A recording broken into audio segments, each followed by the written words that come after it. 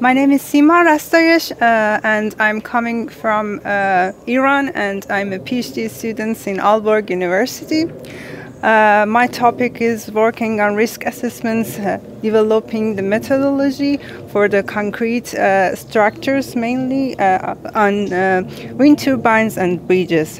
So my main project is so related to this training, which was held in here,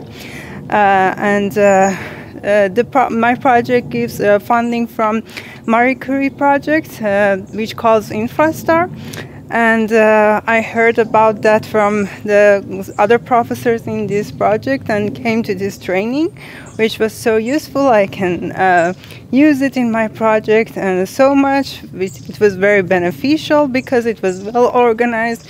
They said all aspects that I will use them in my project, and thanks for the cost because of handling this such a nice training in such a nice place in Italy.